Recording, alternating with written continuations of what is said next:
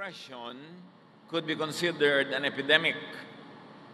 It is about feelings of severe state of low spirits caused by loss of hope or courage, severe sadness.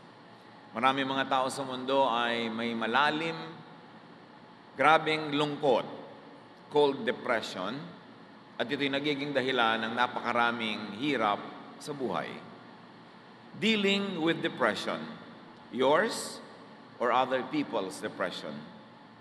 Panginoon, turuan niyo po kami na kilalanin ang aming mga sarili, pati ang aming kapwa, at makilala namin at maunawa ang malalim na lungkot na nagiging suliranin at bigat ng maraming buhay.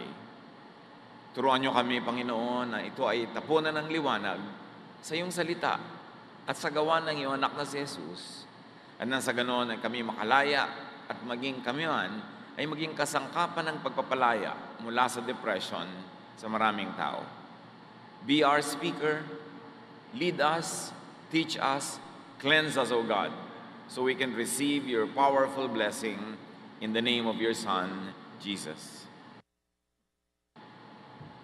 According to the World Health Organization studies in 2016, 350 million people worldwide suffer from depression.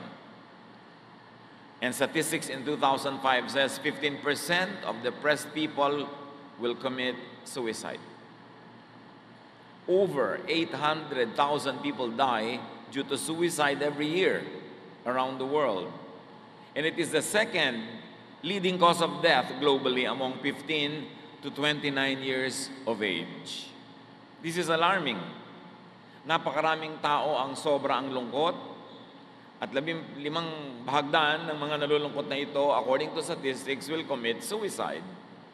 At higit na 800,000 tao ang nagsusuicide taon-taon at sa Japan lang, mahigit 30,000 tao ang nagsusuicide taon-taon. At sa buong mundo, nakakabahala, ang pagpapakamatay ang pangalawang dahilan ng kamatayan ng mga kabataan from 15 to 29 years old. At sa Pilipinas, kumusta naman ang depression? Lingid sa alam ng marami sa atin, sa kabila ng maraming ngiti at mga festivals, the Philippines has the highest incidence of depression in Southeast Asia. At least 4.5 million Filipinos are considered to be depressed. And as many as 7 Filipinos commit suicide every day. Noong 2011, according to the World Health Organization, 16% of Filipino students aged 13 to 15 had seriously considered suicide, and 13% had actually attempted suicide. Sa Visayas, lalo sa Cebu, the highest seekers of counsel are high school students and wives of OFWs. Ito isang epidemic na halos hindi nahahalata, hindi napapansin, at kung minsan ay ayaw kilalanin dahil may kasamang stigma o negative image. What are the causes of depression in the Philippines according to studies? Karamihan, family and social issues. Di pagkakaunawaan sa pamilya at sa mga kaibigan, relationship and bullying among teens, yung nape-pressure ng barkada, at idagdag na natin ang religious bullying, yung mga lagi na lamang sinisita, binabantayan at sinasakal ng mga relihiyoso, natural disasters, of which we have abundance of, ay dahilan din ng napakaraming depression. Depression ng mga survivor at depression ng mga social workers at ibang kamag-anak na nagsusuporta sa mga survivors. According to studies, one great cause of depression in our country is traffic and poverty, including academic work. Paano ba nalalaman at nasusukat o nahahalata ang depression? What are the signs and symptoms of depression na dapat nating matyagan? Marami at iisa-isahin natin ang ilan doon. Subalit hindi naman kung meron ka nito ay depressed ka na, pero kung meron, ito ay isang sign ng posibleng depression, lalo't hindi naagapan. Lack of energy, loss of appetite, even constipation. No interest in work or other favorite activities. Poor or too much sleep, or too much appetite or too little of it. Weight loss or weight gain na biglang-biglaan. Extreme irritability. Lagi mainitin ang ulo kahit maliliit na bagay at hindi makayang pigilin ang galit. Anxiety and restlessness. Laging balisa, laging may kinakatakutan or fixation on the past. Ayaw nang limutin ang nakaraan, lalo ang mga maling nangyari. Thoughts of death or suicide. Even disabling fatigue. Yung laging pagod na wala nang magawa ng may gana. Difficulty concentrating or making decisions. Unexplained aches and pains. Mga sakit ng ganito at sakit ng gano'n na hindi makita ng doktor kung bakit. Madalas, ito ay resulta o sintoma ng mental illness called depression. How do we deal with depression? Kung minsan meron na palang gusto magpakamatay sa ating pamilya, sa ating mga kaibigan, kapitbahay, o hindi man nagpapakamatay ay parang wala nang kabuhay-buhay, paano nga ba susugpuin, bubunutin ang ugat ng depression? First of all, understand the depression by describing it clearly.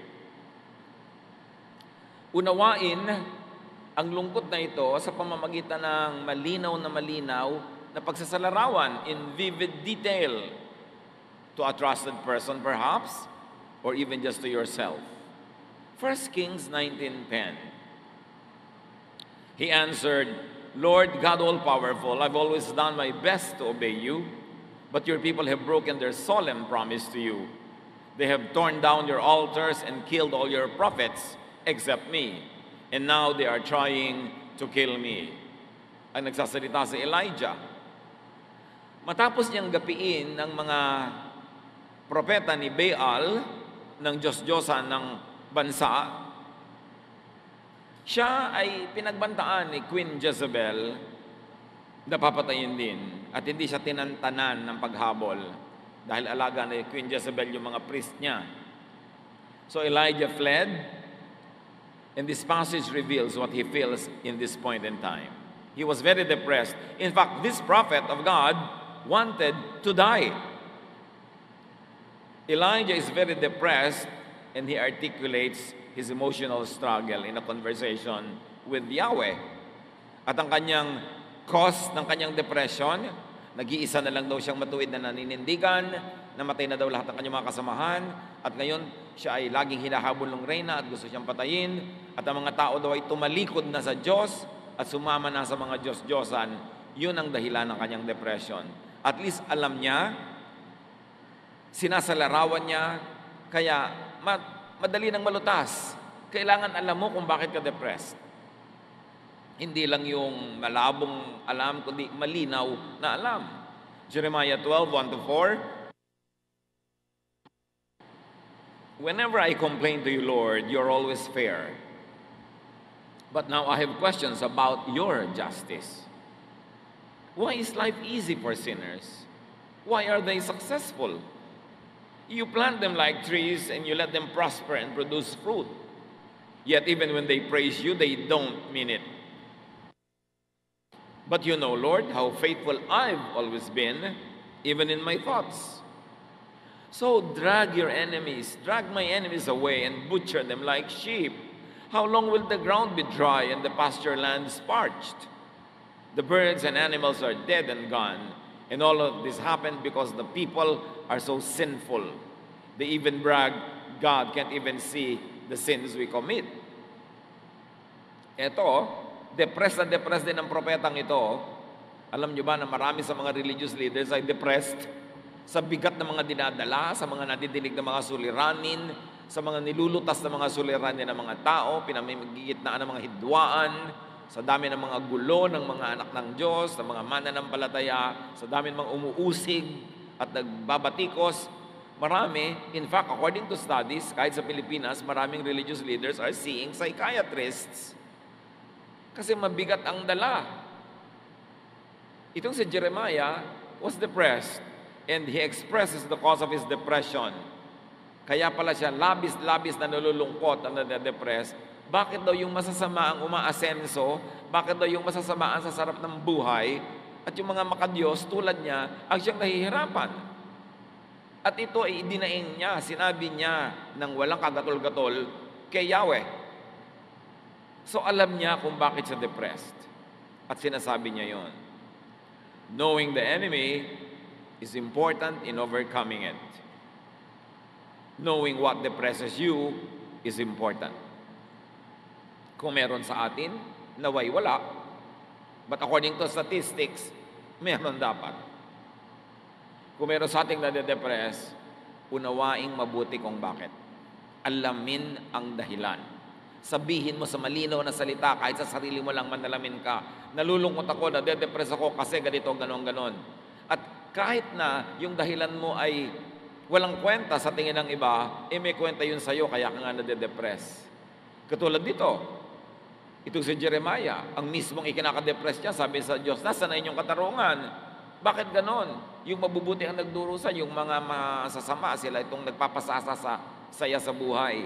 Hindi siya nahiya sa Diyos na aminin na nade-depress siya doon at tinatanong niya sa Diyos yung ganong tanong, hindi siya nahiya at tinanong niya talaga. Kahit naman hindi mo itanong, alam naman ng Diyos na tanong mo yun bakit itatago mo pa? Kaya mahalaga, inilalabas. Understand the depression by describing it clearly.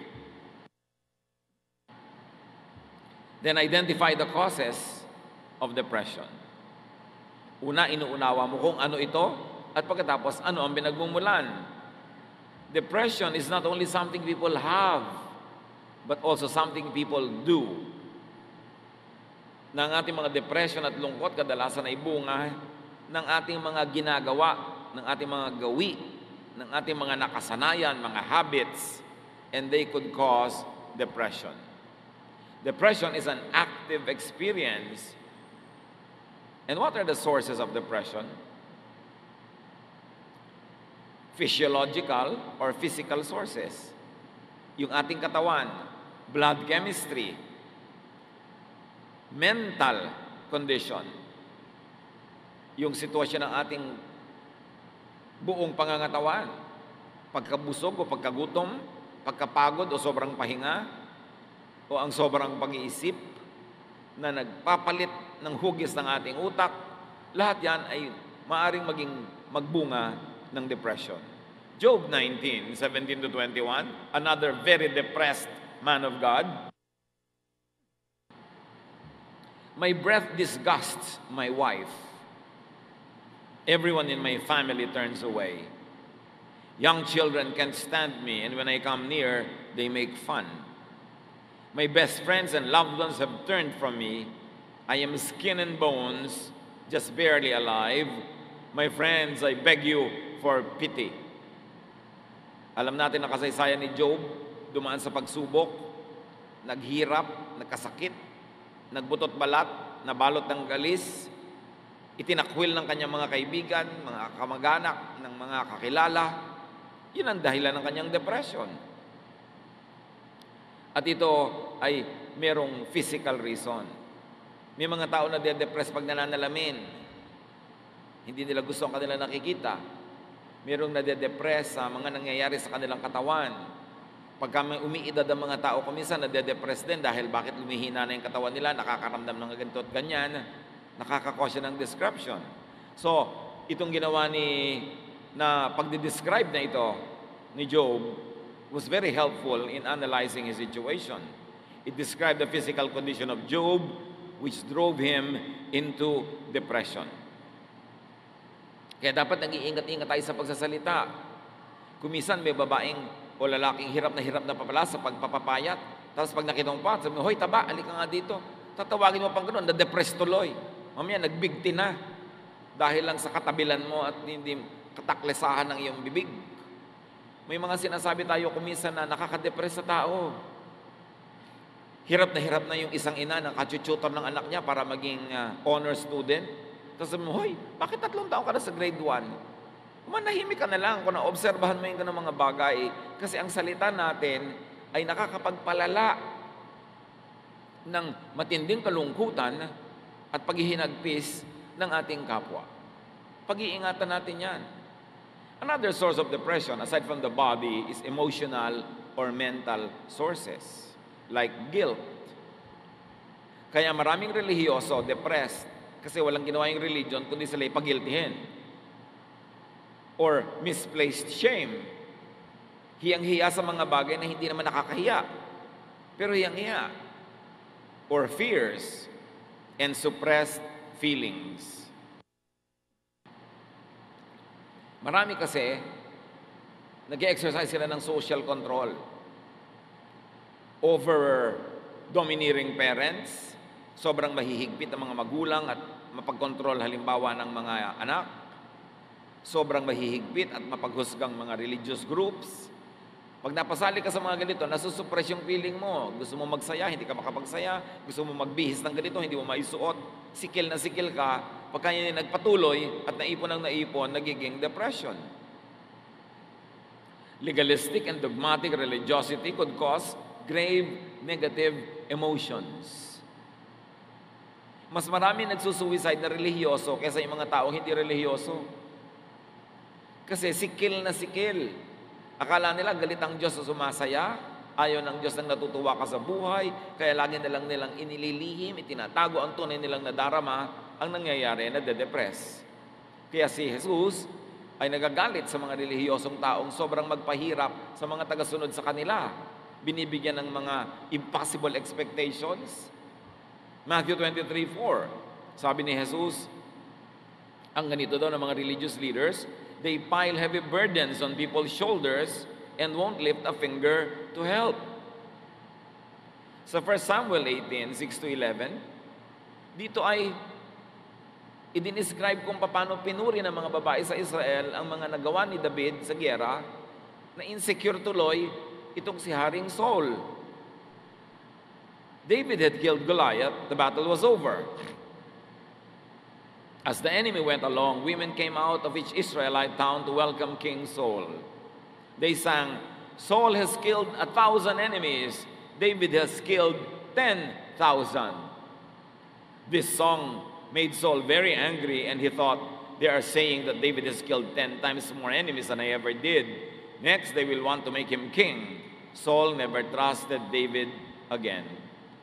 Nakita nyo, dahil sa kanta ng mga kababaihan na yon na insecure yung king, at napahamak din si David. Meron kasi mga tao hindi nag-iingat sa sinasabi nila. Huy, bakit ang ate mo mas mataas ang grade kesa sa'yo? Nakaka-depress ka na pala. Bakit mas maganda siya kesa sa'yo?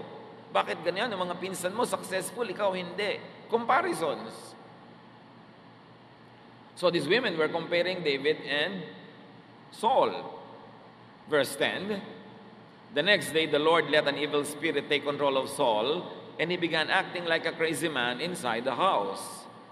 David came to play the harp for Saul as usual, but this time Saul had a spear in his hand.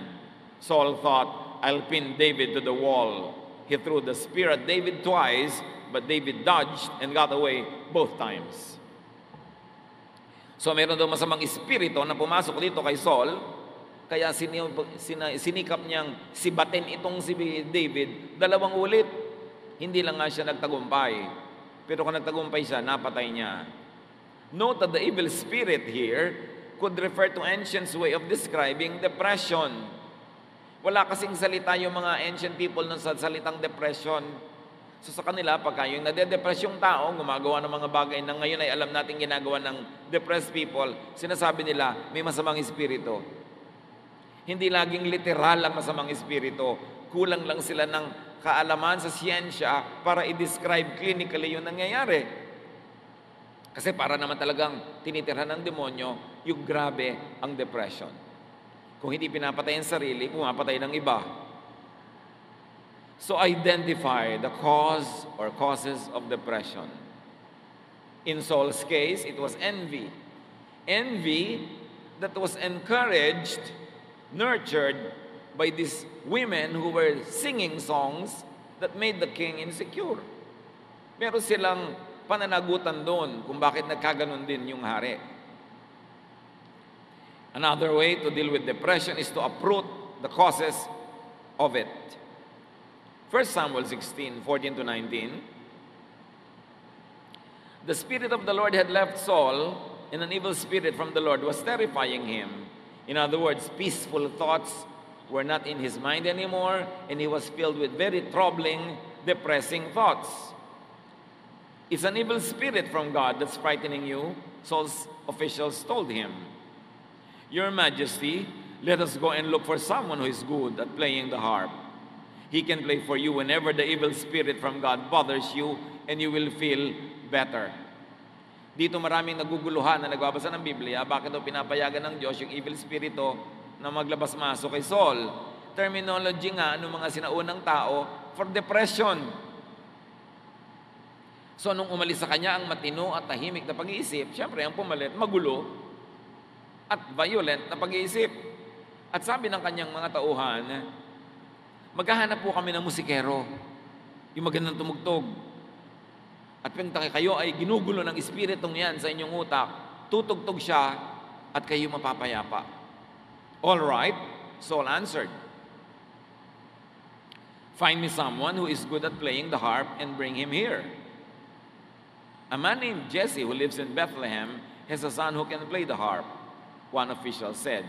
He's a brave warrior, he's good-looking, he can speak well, and the Lord is with him. Again, the evil spirit is thought to be the cause of the king's bad mood. The evil spirit could actually be depression. All the signs, the clinical signs are there. And the ancients thought that playing musical instruments, seeing beauty, and hearing good speech could drive away evil spirit. This demonstrates the attempt to deal with the cause of the depression.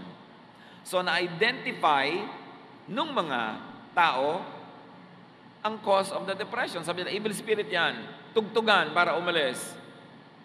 Pero ang totoo, of course, they were trying to uproot the cause of the depression. But they were really applying what modern day practice would call therapy. Music therapy, aromatherapy, arts therapy. Kasi sabi si David daw, good looking, magandang tingnan, maganda ang tinig, maganda magsalita. In other words, soothing to the senses. Na ngayon, pinapractice even in psychiatry therapy. Pag stress ka, pupunta ka sa isang spa, may aromatherapy, merong touch therapy, sari-saring therapies. So talagang depression yung kanilang nilulutas. Modify and improve your lifestyle if you see symptoms and signs of this. Eliminate or minimize lifestyle problems. At ito ang ina-identify ng modern science na nagiging cause ng maraming incidents of depression. Overworking.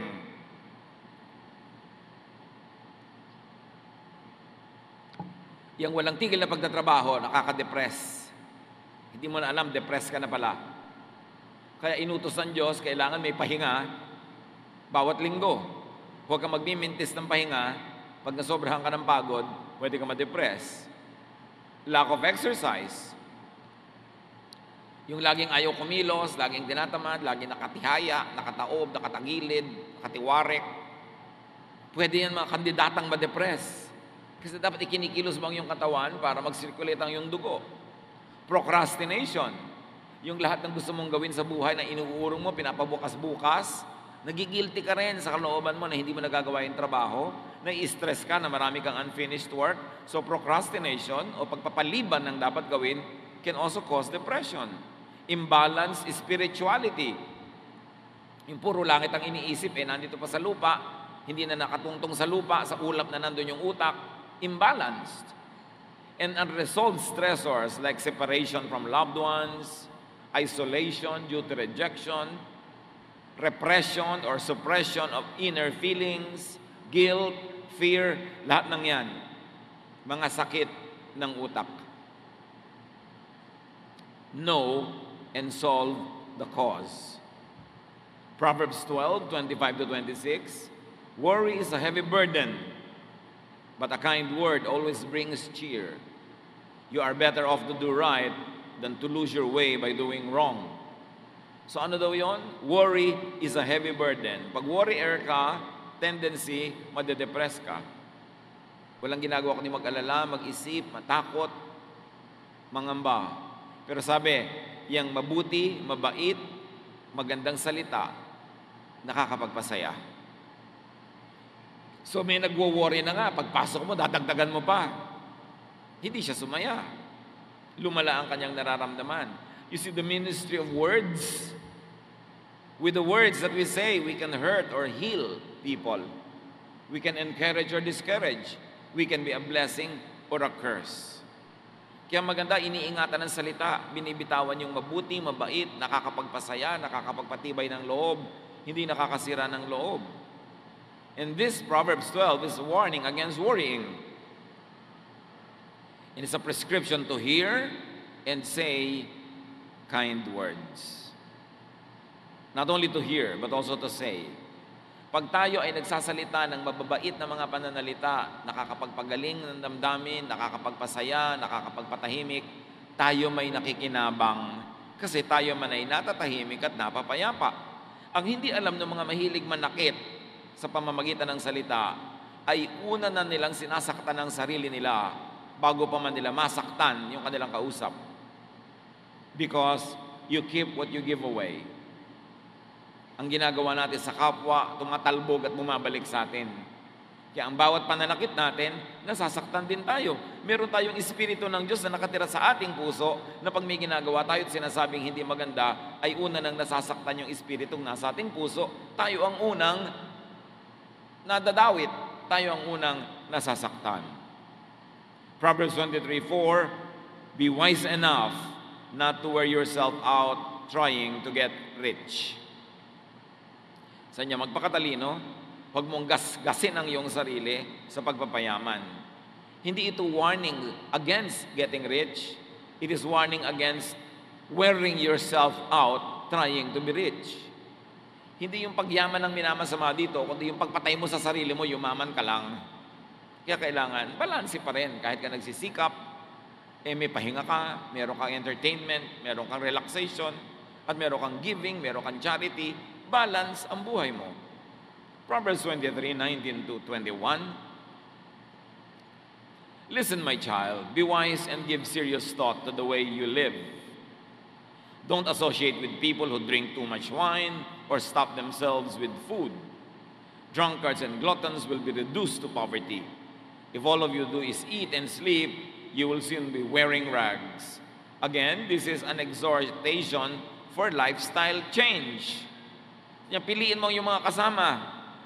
Huwag ka sumama sa mga lasenggo, sa mga sobrang masisiba, mga matatakaw. Walang ginawa kundi mag-inuman, magkainan, ipaghihirap mo yan. Sabi ganun, kung tulog ka lang ng tulog, ang susunod mong isusuot at ibibihis, basahan, maghihirap ka.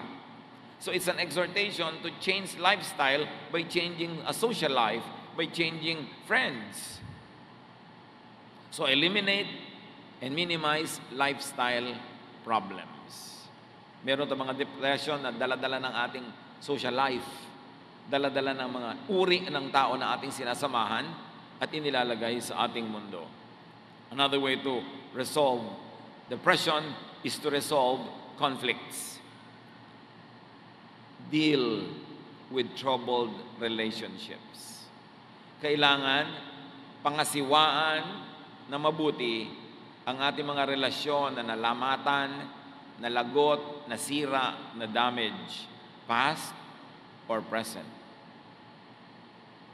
Bawat mahal natin sa buhay, bawat nagmamahal sa atin, bawat bahagi ng ating buhay na nalalayo, nagkakasiraan tayo, may epekto sa ating emosyon, kahit aminin natin yon o hindi.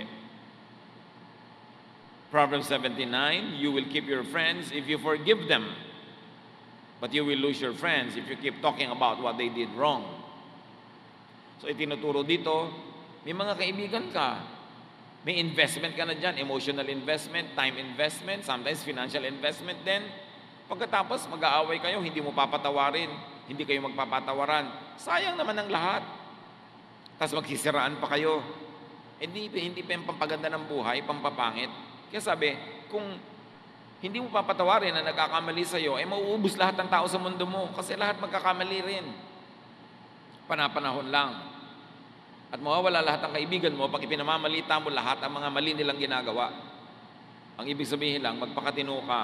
Keep your friends, keep your relatives, keep people around you by forgiving them if they commit a mistake and by not talking about them again, behind their backs. Huwag mo silang gawing topic pag wala sila para hindi lumayo ang loob kasi malalaman at malalaman nila na pinag-uusapan nila ninyo sila. At magagalit at lalayo sila sa inyo. At pag may nasisirang relasyon, na-offend ka, nasaktan, sabi ni Jesus, Matthew 18:15, if one of my followers sins against you, go and point out what was wrong. But do it in private, just between the two of you. So sabi ko nun, pag kami nagkamali sa'yo, kausapin mo ng pribado, sarilinan, kayong dalawa lang, para makapagpaliwanag siya, maintindihan mo. Kung mali siya, makahingi siya ng tawad. At kung nagkamali ka ng akala na may ginawa siyang mali, malaman mo ring mali ka. Sabi, pero huwag ka na magsangkot na ibang tao. Dadami lang ang magpapadagdag sa gulo. Kayo na lang dalawa ang mag-usap. Kung gusto mo talagang magkasundo kayo, siya ang kausapin mo. Huwag mo siyang gawing topic ng usapan pag iba ang iyong kausap. Kasi gulo ang pupuntahan ng ganong paraan. Resolve conflicts. Kung meron tayong mga nasirang mga relasyon, habang hindi natin inaayos, yun ay isang sama ng loob na nasa loob ng ating puso. Can you imagine? Sama, tapos nasaan? Nasa loob. Sino ang masisira? Di ikaw, sama ng loob. Kaya yung may sama ka ng loob sa tao, hindi mo pinagtatapat, hindi mo sinasabi, hindi siya nagkakaroon ng pagkakataong ipaliwanag ang kanyang sarili o kaya ay humingi ng tawad. Kim mo yung sama ng loob. Sinong sisirain nun kundi ikaw? At pagka yun ay ipinaghalo-halo mo pa yung mga iba pang mga pinag-usapan na natin na cause that depression, ikaw talaga ay madedepress. At sometimes, wala kang kamalay-malay, ano ba talaga ang tunay na dahilan? Bakit ka matamlay? Bakit ka walang sigla? Bakit ka natatakot? Bakit ka bugnutin? Yung pala, may depression. A sure way to deal with depression is to do good. Gumawa ng mabuti. Affirm and improve your self-worth and that of others. Make yourself and others feel good. Connect with positive people and feelings. Give yourself and others pleasure and satisfaction. Make yourself and others happy. Sa madaling salita, iwasan o bawasan o tanggalin ang depression sa pamamagitan ng kaiga-igaya, masayang pakiramdam. Pasayahin mo ang iyong sarili, pasayahin mo ang iyong kapwa, at sa climate of happiness, you will thrive. Your emotions will heal. The best part of you will come out, and you will be a good product of God's work. Proverbs 14:22, you will earn the trust and respect of others if you work for good. If you work for evil, you are making a mistake. Lagi kang gumawa ng mabuti. Yan ang tamang gawin. Pag may ginagawa kang hindi mabuti, nagkakamali ka sa landas na yung tinatahak. Kasi lahat ng itinatanim ay inaani. At lahat ng inaani, nagbubunga talaga yan. Dumadami. So magtanim ng mabuti para umani ng mabuti. Ang itinatanim nating masama, inaani din natin sa ating buhay. Magandang ministry to make yourself and others feel good, not feel bad. May mga tao ang gifted sila at making people feel bad. Pinapalungkot, nilalait, minamaliit, iniinsulto, kinakawawa, sinasaktan.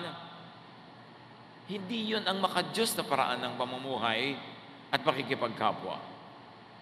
Sabi sa Ecclesiastes 8:15, so I think we should get as much out of life as we possibly can. There is nothing better than to enjoy our food and drink and to have a good time. Then we can make it through this troublesome life that God has given us here on earth. Sabi niya, alam niyo kung ano ang aking natanto? Dapat matanggap mo mula sa daigdig, mula sa buhay, mula sa langit, ang lahat ng pwede mong matanggap na magagandang bagay. Wala nang hihigit pa na karanasan kaysa masarapan ka sa iyong pagkain, sa iyong iniinom, at masayahan ka sa dumadating at dumaraang oras. Sabi ganon, pag masaya ka, pag nag-e-enjoy ka, malalampasan mo ang lahat ng hirap dito sa mundo. So, napakahirap ng buhay, sabi ni Solomon, maraming pagsubok, maraming sakit, pero kailangan, para ka mag-survive, may enough deposit ka of happiness in your heart. Kasi maraming magwi-withdraw dyan. May mahal ka sa buhay na mamamatay, mayroong magkakasakit, may mapapahamak, may mapapariwara, mayroong mabibigo. At pwede mangyari rin yun sa iyong buhay.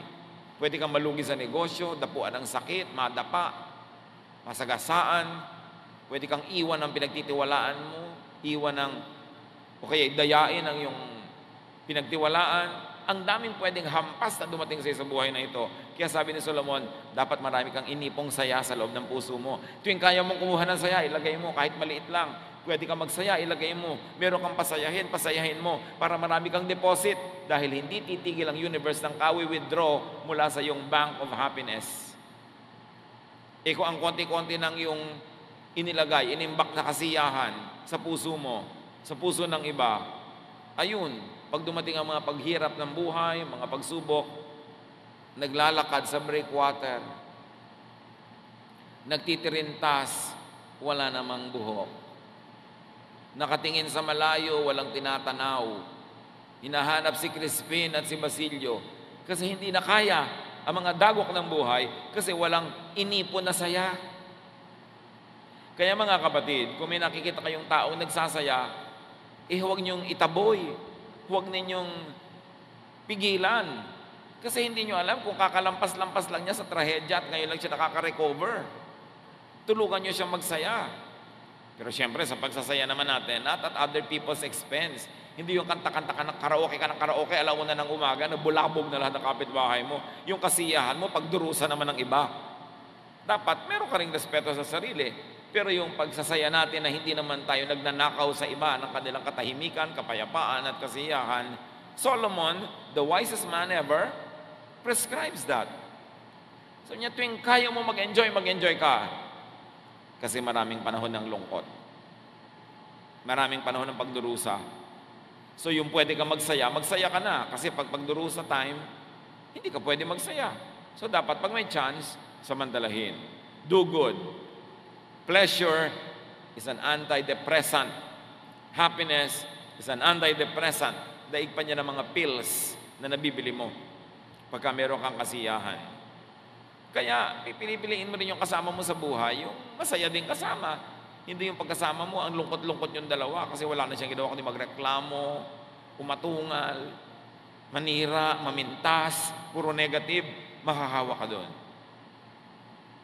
Siyempre, sa mga grabing depression, seek a spiritual counselor or a specialist doctor. And that is to rule out physical causes and to conduct therapeutic counseling. Pag may nade-depress, ang unang-unang ginagawa ng trained counselor, makipag-interview at alamin kung yung kanyang depression ay chemical or physical. Bago sabihin na yun ay spiritual o emotional. May nai-eliminate. Sabi sa Proverbs 28:26, it is foolish to follow your own opinions. Be safe and follow the teachings of wiser people. So dapat magpa-counsel ka sa spiritual counselor, sa clinical counselor, para malaman kung ano ba talaga yung gumugulo sa iyong buhay. At huwag kang mahiya na magpa-counsel. Pagka nakakakita ka na ng buwan doon sa tasa, pag nakakarinig ka na ng mga umaawit sa iyong tenga na wala naman, kailangan mo ng counselor at huwag kang mahiya, huwag mong itago yan kasi you need help. Hindi mo pwedeng pagalingin ang sugat kung tatakpan mo. Kailangan mo siyang tanggalan ng takip, ibunyag, ihayag, langgasin kahit mahapdi, linisin para gumaling. Pero yung tatakpan, mabubulok sa loob. Kaya kung tayo nade-depress, dapat nating sabihin sa isang napagkakatiwalaan o sa isang spiritual or clinical counselor para tayo matulungan kung hindi na natin kayang tulungan ang ating sarili.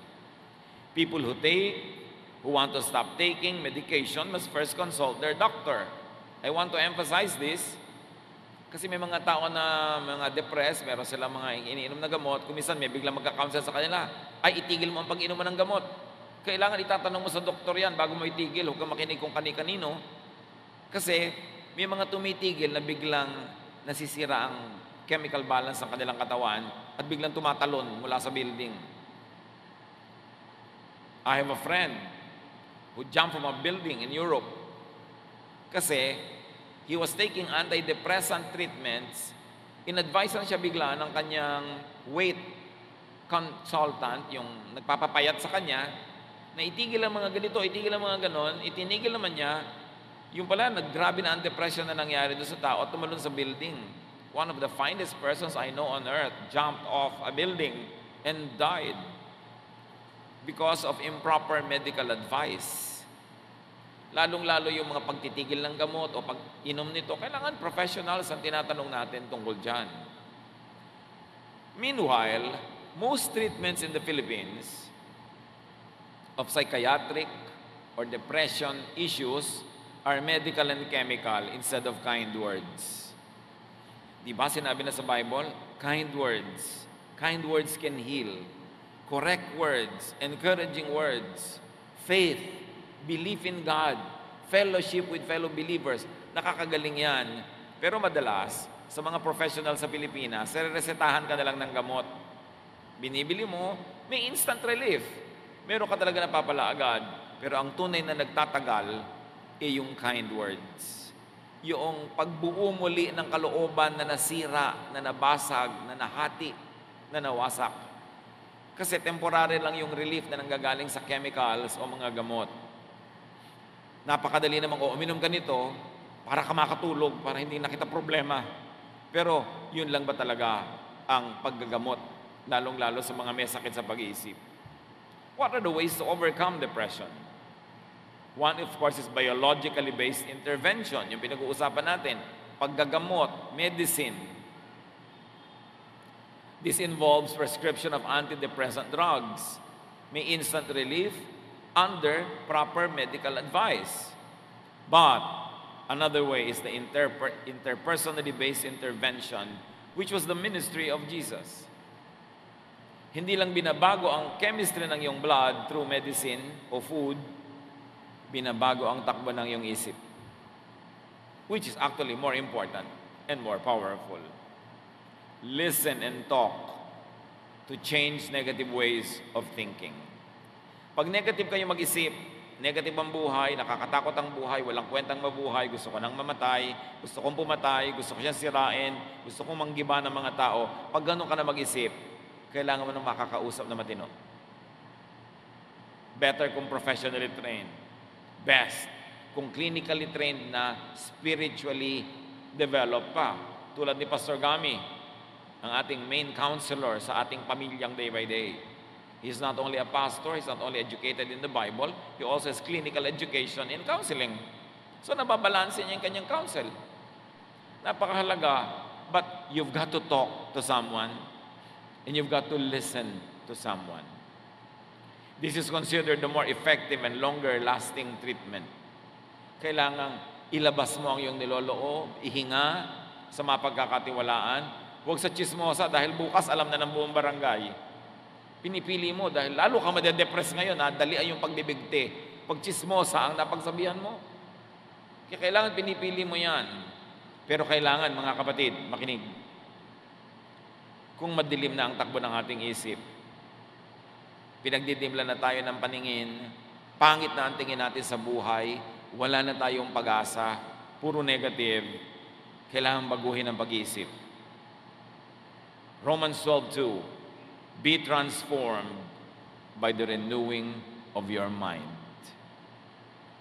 Kailangang baguhin mo ang iyong ginagawa sa pamamagitan ng babaguhin mo sa iyong pag-iisip.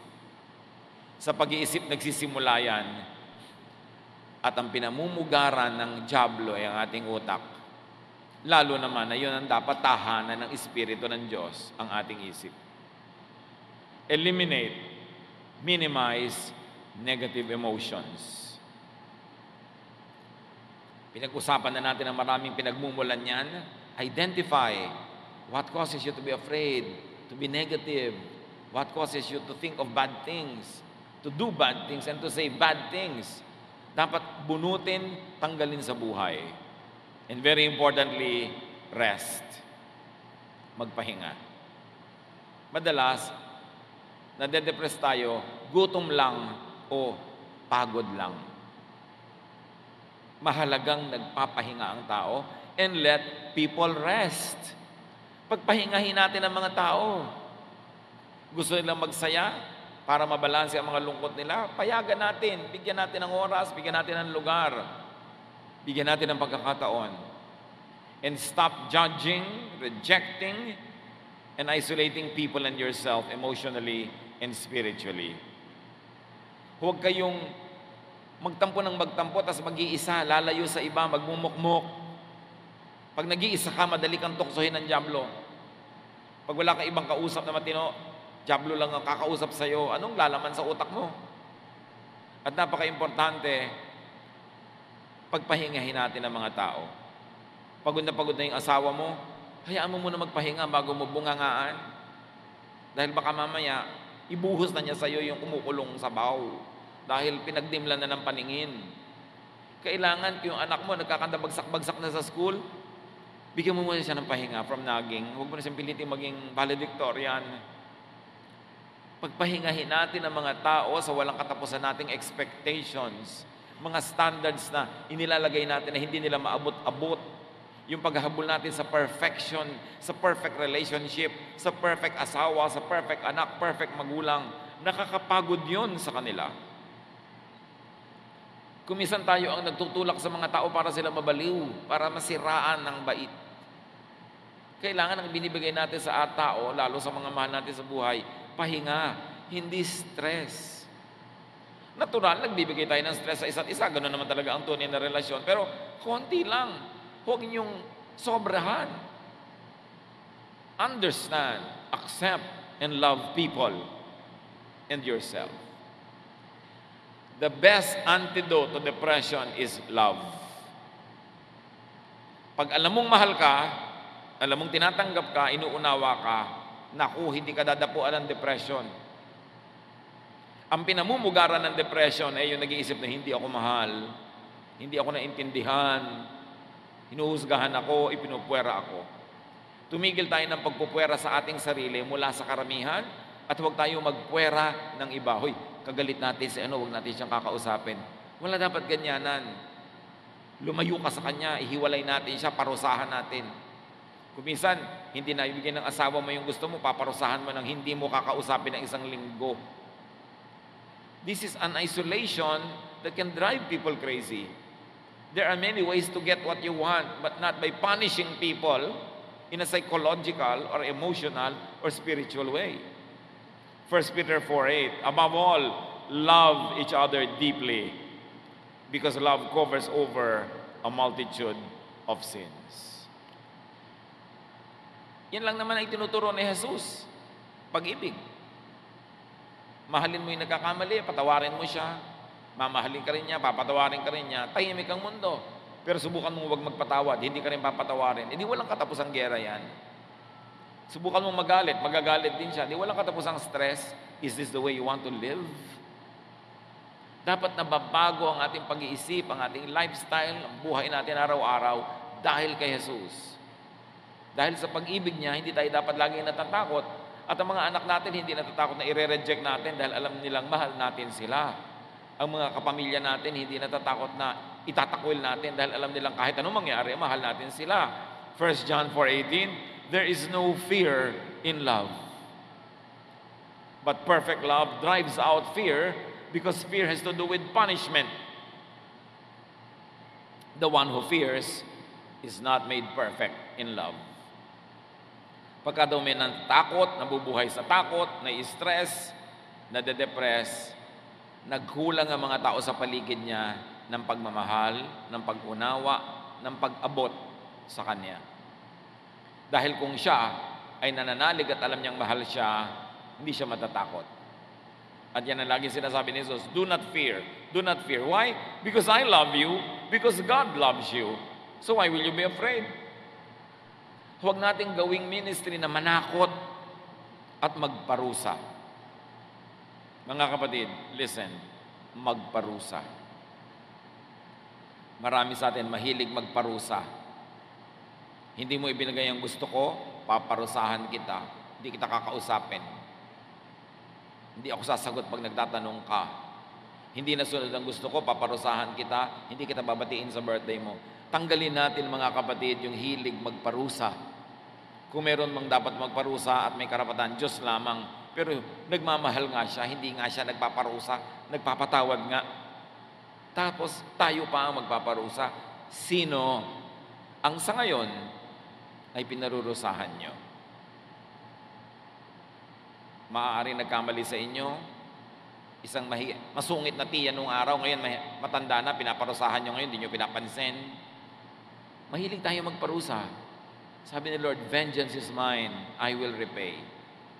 Huwag tayong mahilig magparusa kasi pag may pinaparusahan tayo, nagdurusa din tayo, di man natin aminin. Whenever we cause heartache in someone's life, we are hurt as well. So have more of God. Enjoy God. And let people enjoy God. Psalm 42 says, as a deer gets thirsty for streams of water, I truly am thirsty for you, my God. In my heart, I am thirsty for you, the living God. Sabi nung kanta, as the deer panteth for the water, habang yung usa ay tumatakbo ng habol-habol ang hininga, sabik na sabik, makainom, pants for water, so my soul longs after you. Kung ang ating hahanapin ay Diyos, sa Kanya natin hahanapin ang ating ligaya, ang ating saya, ang ating kapayapaan, at Diyos ang ipapakilala din natin sa kapwa, at pagiging maka-Diyos ang paraan ng ating pakikipagkapwa, mawawala o mababawasan ng sobra-sobra yung depression na yan. So overcome depression with positive emotions, with loving attention and embrace, with the real personal ministry of Jesus. God does not want you depressed. God wants you to be happy. Dear Lord, siyasatin niyo po ang aming puso. Kayo na nakakakilala sa amin, kayo na dakilang manggagamot, nawa sa maikling panahon na ito, ay naliwanagan kami sa very real and very dangerous issue of depression in our midst. Tingnan niyo po kami kung kami ay may depression. Kilalanin namin ito. Ipagtapat, sabihin sa inyo at sa mga may kakayanan na tulungan kami. At ang aming sarili, ituwid din namin, Panginoon. Bunutin namin ang mga negative thoughts and negative feelings na nagbubunga ng negative actions, na sa kapwa ay nagbubunga naman ng negative reactions at nagiging chain reaction ito ng paggawa ng masama sa kapwa. Papagliwanagan niyo ang aming isip at palayain kami sa depression na tinatawag ng mga tao sa unang panahon ng masamang espiritu dahil halos gawa talaga ng masamang espiritu ang nagiging bunga sa amin. Kung meron sa aming kalagitnaan, Panginoon, na may mga depression, malalalim na mga lungkot, feelings of despair, kawalan ng pag-asa, hipuin niyo po ang aming mga puso. Punuan niyo ito ng pag-ibig ng iyong anak na si Jesus at pagalingin ang mga sugat ng aming damdamin. I like to pray for those who have any form of depression. Meron tayong mga lungkot na malalim, matagal, at nagpapahirap sa ating kalooban, nagpapasikip sa ating dibdib, nagbibigay ng mga takot. I'd like you to stand, we will pray, and we will ask the Lord, Jesus Christ, our healer, to heal our depression. Yes, Lord, your people are standing up before you because we recognize that you are our healer. You are our counselor. You are our therapist. At nais naming unahin ay ilapit sa inyo ang tunay na nilalaman na aming puso, ang tunay naming niloloob sa mga depression, mga lungkot, mga fears, feeling of hopelessness, feeling of tiredness, emotionally and spiritually. Narito, Panginoon, yung mga anak. Sino pang nais tumayo at magsabi sa Panginoon, I declare before you, O Lord, that I am your patient. I want you to heal me. I want you to touch me. Stand up right now and pray to God. Ask the Lord to heal you of your depression. Ipagtapat kung ano ang nadarama, saan ito nagmumula, kilalanin na ito ay dapat paalisin at itakwil niyo sa inyong buhay sa ngalan ni Jesus. And later on, we will pray together. But right now, seek God's counsel. Seek God's touch. At ilapit ang mga nagiging bunga ng ating depression.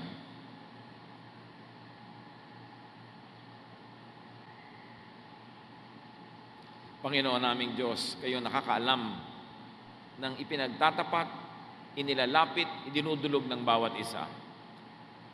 Iba-iba ang detalye. Pero isa lang ang tunay na pinagmumulan nito, Panginoon. Detachment from you and detachment from the people we care about. Mga masasakit na nadama dahil sa pagtanggi, pananakit ng kapwa, paninira ng loob, panghihina ng loob. Panginoon, anuman na nagpapalungkot, nagbibigay ng takot, alalahanin o bigat ng damdamin sa iyong mga anak, Father, in the name of Jesus, your Son, we rebuke and drive away. And we open our hearts to your healing, to your love, to your touch. Hipuin mo, Panginoon, ang damdamin ng puso ng bawat isang ngayon ay lumalapit sa inyo. Palitan niyo ang bawat takot ng katiyakan at pananalig. Palitan niyo ang mga lungkot ng kasiyahan. Palitan niyo, Panginoon, ang mga kahinaan ng lakas at ang lahat ng kadiliman ng inyong makapangyarihang liwanag. Touch our hearts. Heal us of depression, O Lord, whatever form, whatever shape it may come. Lord, heal your people. Cover them with the blood of your Son, Jesus, and let the power of your resurrected Son be made real in the lives of your people. Magsiupo kayo, mga kapatid, at patuloy sa panalangin, dumulog sa Panginoon, at ngayon ay humiling kayo ng mga nais ninyong kagamutan, kagalingan, sapagkat siya'y nakikinig sa atin. Ilapit ang ating mga kahinaan at palitan ng Panginoon ng lakas. Ang ating mga pagdududa ay palitan niya ng pananalig. Ang ating mga kadiliman maging kaliwanagan dahil si Jesus ay liwanag ng sanlibutan. Lord, as your people remain silent before you, work in our midst. Move, O God. Heal your people. Stay in the Lord's presence in silent contemplation.